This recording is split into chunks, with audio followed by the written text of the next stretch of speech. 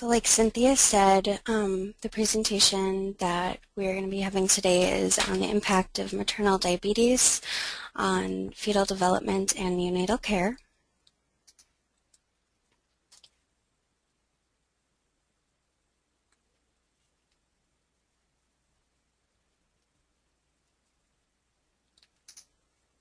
Try this again. All right, so we'll start out with some definitions. We'll be referring to an IDM, that is an infant of a diabetic mother. This is a fetus or infant of a gestational diabetic or insulin-dependent diabetic woman. GDM will be referred to as well, that is gestational diabetes mellitus, and that is a woman who is carbohydrate intolerant, and that would be detected first during her pregnancy. This does disappear post-pregnancy, but in about 60 out of 100 women with gestational diabetes, those 60 out of those 100 will have type 2 diabetes by 10 years after their delivery. So that education to our patients is extremely important. The goal for our patients are to be as healthy as possible before becoming pregnant so that they can have the healthiest infants and remain healthy to take care of those children. Patients who have a hard time controlling their blood sugar pre-pregnancy will have an even harder time controlling it when they're pregnant, just due to the demands of the baby on their body. So we really stress that education, and studies have shown that for every dollar that we spend, whether it be hospital education, clinic education, that $5.19 is saved. Some statistics. There are 347 million people in the world who have diabetes. Diabetes is predicted to become the 7th leading cause of death in the world by the year 2030. The deaths from diabetes are projected to rise by more than 50% within the next 10 years. Over 2 million women of reproductive age currently have diabetes, and we're seeing about a 7% rate of pregnancies being affected by diabetes. Poor control during the first trimester contribute to congenital malformations and spontaneous abortions, while poor control in the second and third trimesters result mostly in macrosomia. There is a higher incidence compared to non-Hispanic white women of diabetes and pregnancy in the Hispanic and Latina population, and that is a 66% higher incidence than white women. The American Indian has a 67% higher incidence of diabetes and pregnancy, and the non-Hispanic black population have a 77% higher incidence in diabetes. So this shows kind of a higher incidence there in the other cultures compared to the white women. And perinatal mortality is demonstrated to be about 20 out of 1,000 births. This is a slide that I pulled out of the California Maternal Data Center, and it shows California regions.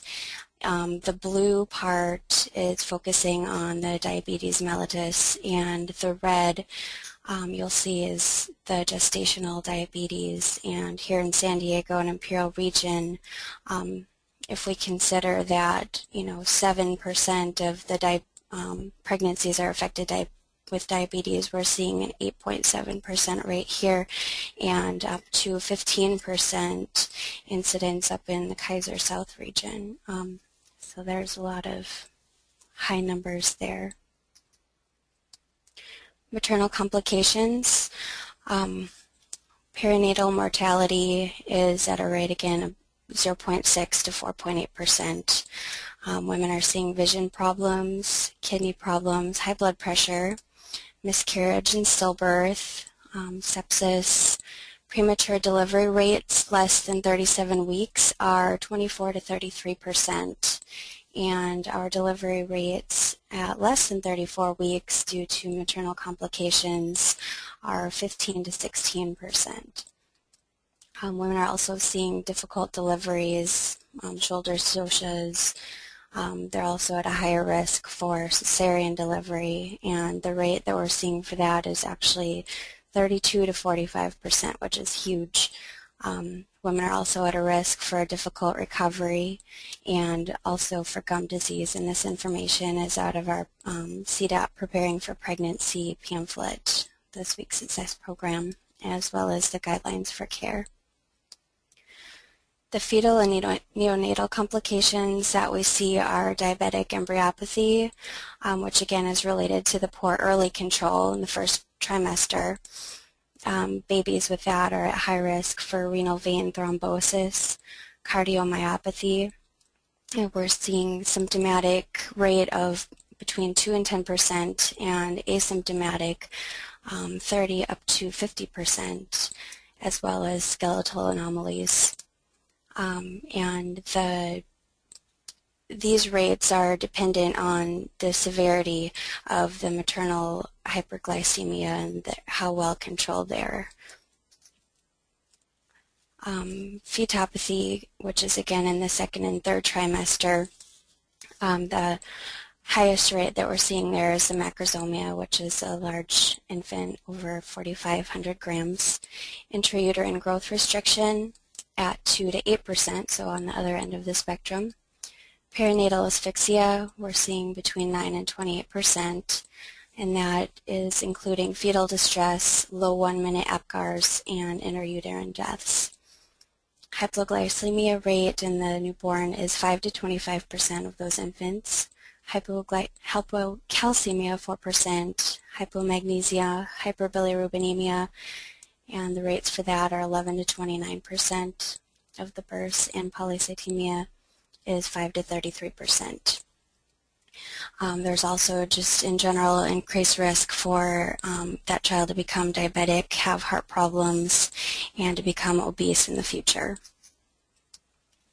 Some of the delivery complications that we see with diabetic pregnancy is brachial plexus palsy, and I have a picture here that shows that. A fractured clavicle shoulder dystocia, and cephalopelvic disproportion. Risks that are associated with operative vaginal deliveries are cervical tear, perinatal and vaginal injury, urinary incontinence, which is up to 47% of the women will see that, bowel habit urgency, and loss of bowel control. Some of the things that we'll see in the newborn that come from the operative vaginal deliveries are neonatal intracranial hemorrhage. 1 in 664 infants will have that. Subgaleal hematoma, retinal hemorrhage. 75% of the infants with a vacuum delivery will have that. A forceps delivery is not as often does that occur. Cephalohematoma is more common with the vacuum delivery as well, which is 14 to 16%, and those infants are also at an increased risk for jaundice. Perinatal asphyxia is associated with type 1 diabetes. Those infants have fetal heart rate abnormalities, low APGAR scores, and intrauterine death. Studies showed that 27% of fetuses of diabetic mothers had perinatal asphyxia. That included hyperglycemia during labor, prematurity, and nephropathy.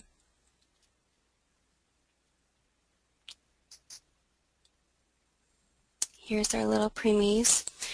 So these mothers are again at risk for premature delivery. The risk of prematurity in a non-diabetic woman in the CDOT guidelines for care is 20%, which is much higher in the diabetic woman at 31%. And 1/3 of these infants that are delivered prematurely are delivered because of preeclampsia. Now we'll talk a little bit about the intrauterine growth restriction.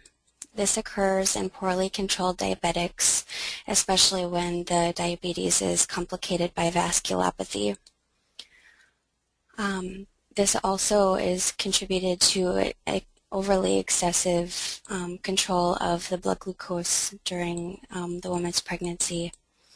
And preeclampsia impairs the growth by impeding the blood flow and nutrients to the fetus. On the other end of the spectrum, we have the macrosomia and the infants who are large for gestational age. And there's a difference. Sometimes those terms are used interchangeably, but the term infant who is greater than 4,000 grams is said to be macrosomia. And 20 to 30% of infants of diabetic mothers will have macrosomia. Infants whose weight is greater than the 90th percentile for gestational age, even if they're premature, they can have this, and that would be the large for gestational age babies. And I just have some perinatal outcomes according to birth weight here. And you see with the birth trauma and respiratory morbidity is all in the higher range for the infants that are greater than 4,500 grams.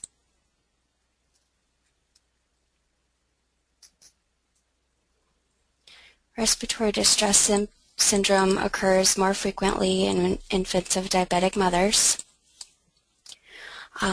This can occur because of delayed maturation of surfactant synthesis that's caused by the hyperinsulinemia. It interferes with the lung maturation by glucocorticoids, hypertrophic cardiomyopathy, and other cardiac and pulmonary anomalies. We also see the transient tachypnea of the newborn. In contrast, the pregnancies that are, the infants that are stressed out because of the vasculopathy, such as the infants who are growth restricted, that can actually cause early lung maturation, which is good when we're talking about preeclampsia and infants who have to be delivered prematurely. Going on with the transient tachypnea of the newborn, this is the most common cause of respiratory distress in the term infant of a diabetic mother. The infant will display tachypnea within the first 2 hours of life, and this is usually related to the residual lung fluid, which is more common in the infant who is born via C-section. It usually is benign and resolves within a couple of hours. But the guidelines do say that this can last up to 2 days. And again, the cesarean births for macrosomia increase the risk of the newborn having the tachypnea.